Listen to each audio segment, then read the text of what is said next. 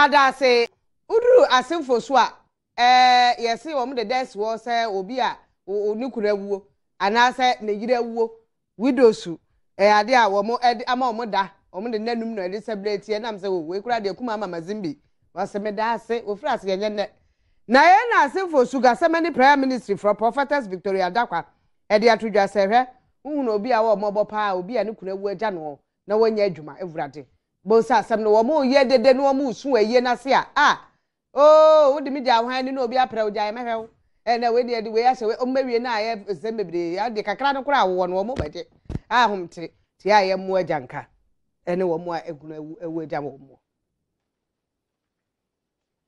Asori bi a friend say Gethsemany prayer ministry a war Assin Fosu na won mo panimpa ene prophetess Victoria Dakwa e de Assin ani so say afi bia no baby bi kakra na kunafo wo de aboa wo akunafo wo ma oni age ama won so ehu say wo ka ehu enam so ama wo de enanum asi honum a wo de aye nsise bi a wo ni akunafo yi esia no watopon e de ama akunafo no ani agiye papapa sa e de akunafo yi ehia no adum kase ama ne boni ofredamo ene akunafo bi edi nkomo na wo kire won mo anigi a wonya wo sa eda kase a watu asi honum ama ho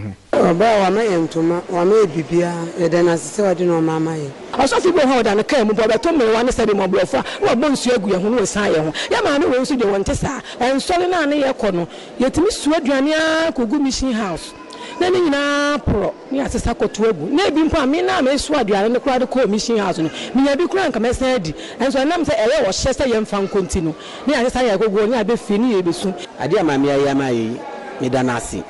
Mr. Nyame bofo se kwan bia anase adwuma hihye bia waye wa na abrabom no onye na mbrem ma no ni papa ni yo bia na hu elemokomoko moni eleji nyumo bi ni e ba hiese e papa ni eja aka ni wo ba na efe ni bi fi hawo wo mama ji wo ni eni le amount on no ni ndomo bia no ni e ka ha mi e ha ni na mi sha hu ja fi na pe afi fe fi o shi enimo e ka ha wo Osofu maame prophetess Victoria Dakwa enso so ekyerɛkyerɛ botantia enam so ema odi wei asinani so ehia papa eze se wo bi no bi ni bi a wo be ma ni bi enipa bi te se kunafo o ye mmobo se okurani bi wo a ni kunu wu a da na obewu ni kura ye pam ne topunum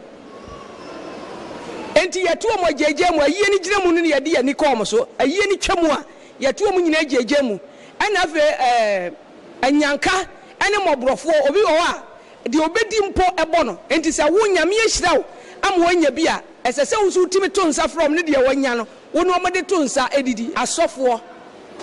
difo ahemfo ene etitiriw businessmen ene amanyofo obi biara nyame ehiraw amakakra ba wo nsam no esese wo nso bo modin ase wo bebo afofrofo esan se ye mu bebre wa de ye duru no eyenkrofo bi muwa ene de ye duru ho ti so obi atimia asmayen aboye chidom de yakoduru ba bi dia ese enso ye hunu mobrofo mobo ye wo bi na nipa ne ti ase no ene obehunu de wo ye de ayeden ama no but se wo wu a na obegina ayi ase about 2 billion cross saman ente kasa ene wo hunu de wo ye de ma no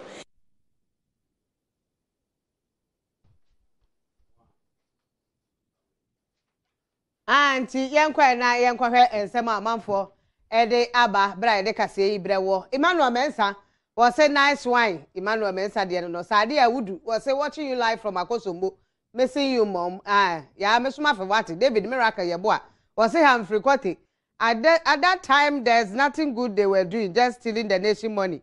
to buy cars bra wo evidence ya kan ko fa se memreme wan dey stealing nation money wo mo wo ya na dada no was say mona walk pretty na ti wa wudi pa no